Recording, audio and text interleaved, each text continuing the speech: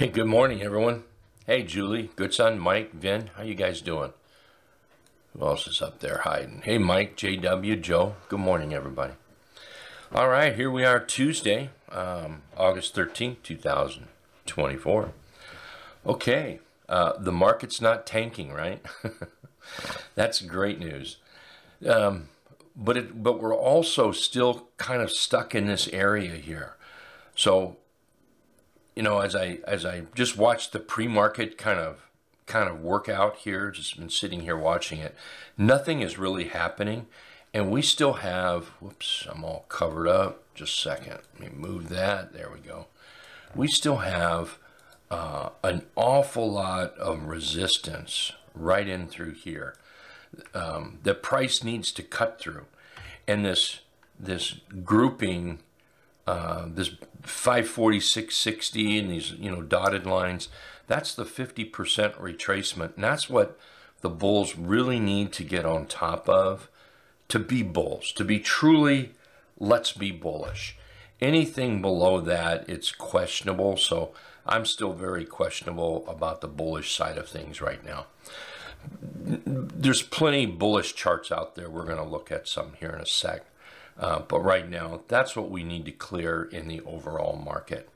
And there's still a lot of resistance right in there. So a little caution going in today, unless the bulls just, unless we just take it right up, unless the bulls just get going and push and push and push.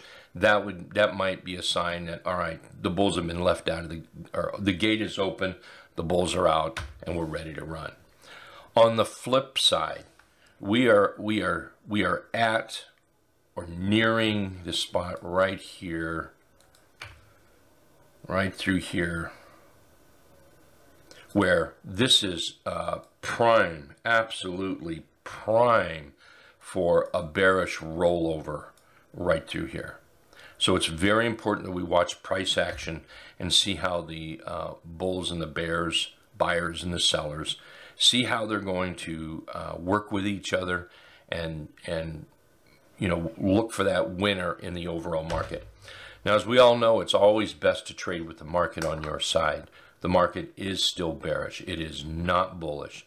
So as you take bullish trades, keep that in mind. Real quick look at the Qs. Nothing spectacular is happening there. IWM, nothing spectacular there. We're still in a downtrend, price below the T line. Bears still have control. Diamonds, same thing. Bears still have control here. We have not turned that bullish corner just yet. If we look at IYT, it's just been a problem child. The transports have just been painful. Down, they've had this nice little relief rally up, but it doesn't look like they have the juice to actually break out of where the tough part begins.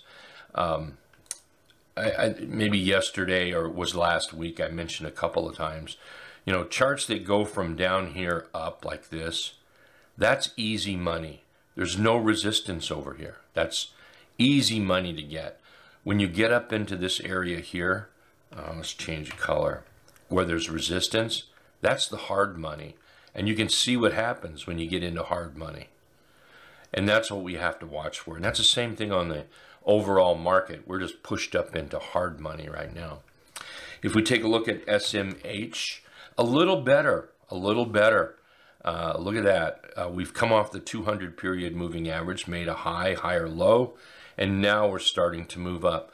But so far, we do not have that trend break yet. We are not above those red dots, turning them green to give us a tradable trend using the trend indicator. Now, if you're using something else, maybe you're a T-line user. In that case, this has gone bullish for you.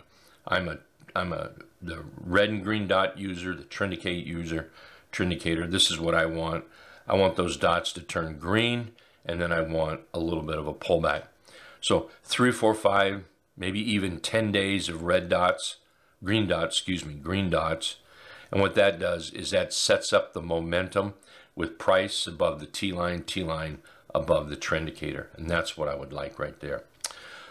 Now, I know a few people in the room yesterday bought NVDA. Congratulations. NVDA is now a buy. So I'm going to be looking at NVDA as a buy. Somewhere in here, I'm likely to be buying it. So again, congratulations for those that bought it. It looks like it's moving up pretty nice for you today. And you can see how those red dots have turned from red to green. So I'm going to be all over NVIDIA at some point today. And that's assuming that it holds up above that trend indicator there.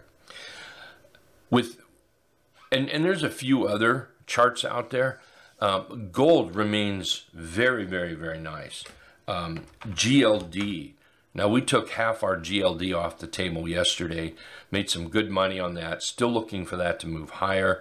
I still see this moving higher, so we'll keep everybody up to date on that.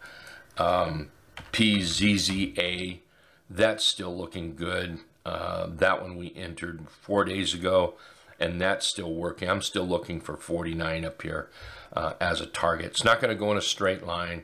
Watch for a little pullback and then pop up there. On the gold side, take a look at NUGT. Get those miners in there. Target up here at 46. We'll call it 46 and a half, 50 bucks, 43.40 up there. Beautiful bounce right off the dotted deuce here. Went for a higher high, a higher low, has made a higher high. Now, clearly, and I suspect everybody can see that downtrend line right there. Just connect those candles. A push through that sets that up as a buy, and then we've got our targets up here. Another one that I really like, and I believe I mentioned this yesterday, posted it on the members app, was NEM. NEM starts to break out, then we have targets 50, 80, 52.50, 54.20 up here on NEM. Make sure that you put those stops in there. AU is another one setting up. Look at that. Right off the 50 period moving average. Nice gap and ran up higher. We're back down to a 3/8 trap right now. This is in buy territory. I start to see a green candle, maybe green candle in the 3/8 trap or breaking out of the 3/8 trap. AU will be a buy. And then one that yesterday, I came close to buying this yesterday, and there's a good chance that I buy AMD kind of off the bottom here. There's a really good chance. If it can hold up today, doesn't have to cross up over the dots there. And I'm looking to hold this a little bit longer term, so it'll be bought further out, looking for to give it enough time to climb up right in here. And I'll certainly notify everybody. There may already be an awful lot of people here in the room in this, taking this as a little bit of a longer term trade. So on the short side, I noticed this morning that GM was setting up for possible short here. GM is going to have to come down below the T line, and that would set it up to come back to about 40 bucks or around that 200 period moving average. Google, that's not Google. There we go. Google is still a possible short. Yesterday we put in a little dark cloud cover right at the T line here.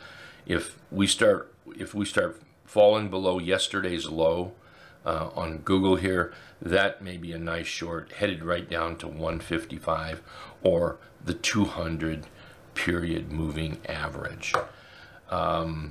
Right now on the scanner, knee is still setting up. Let's see if I see anything else. Just more gold stuff popping up. We'll talk about those when the market opens. Alrighty, let's call this a morning. We'll see everybody at the bottom of the hour when the market opens up. Let's try to have some fun today, and let's keep this market going. If we could get a little bullishness, that would be awful nice. Maybe roll over here, and that would be a great short. All right, we'll see everybody in about 30 minutes. Thanks a lot, you guys. Appreciate you being here.